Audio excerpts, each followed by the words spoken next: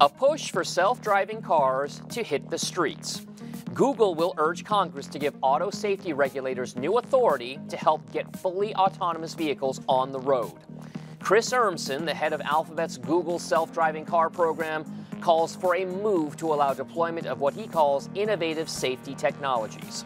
Urmson insists the innovations meet or exceed the safety level required by existing federal standards while promising a prompt and transparent process.